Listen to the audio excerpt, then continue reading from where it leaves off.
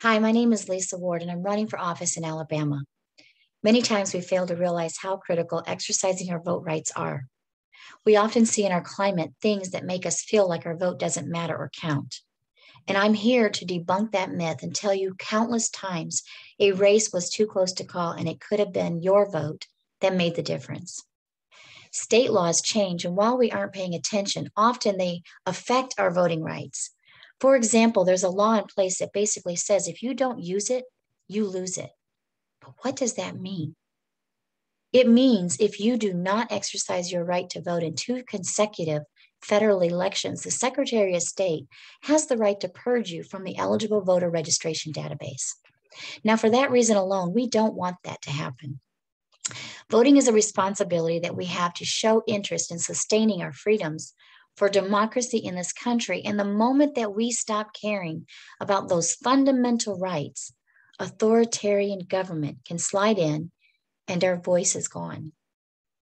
Each generation owes this pay it forward effort to protect what others before us have provided us.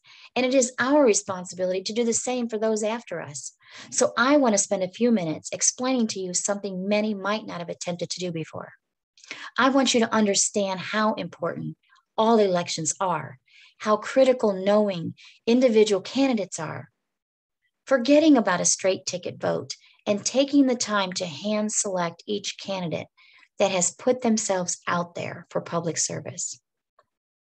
They deserve our effort to look at their name on that ballot and be counted. That happens when you color in their dot on election day. This is one way to prevent voter fraud and hindering anyone tempted to split your ticket by coloring in a circle that you might have overlooked. Let me give you an example of why all elections are vital, especially midterm elections. That is when people are not paying attention, but there are no electoral college votes. They're not interfering with our choices.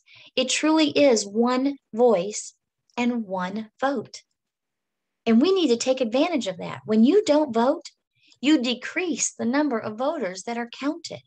And polling locations are reduced because of it. There is no need for them if there are no voters showing up in those locations to vote. One more thing, just as an example of why your votes do count. In our climate today, there are many folks who are not happy with police officers and the job they're doing.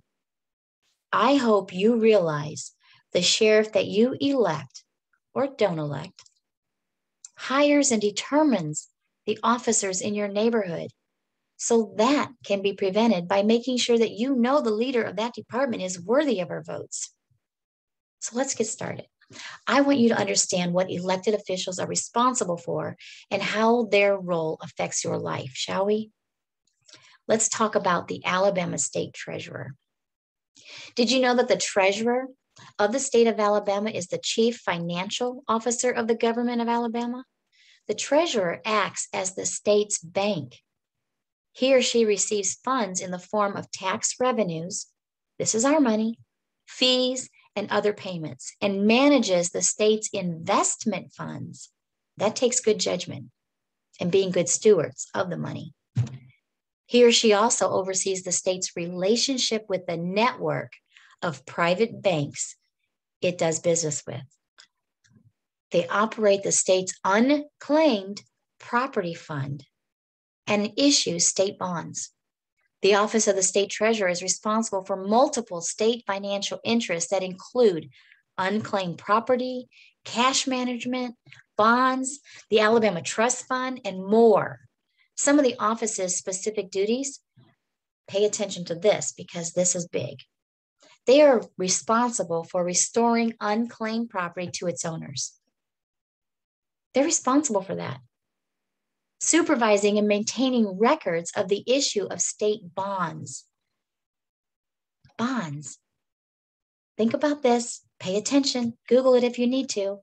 Collecting, investing, dispersing state funds, including from the state's trust fund, managing cash flow for state agencies, promoting financial literacy among Alabamians.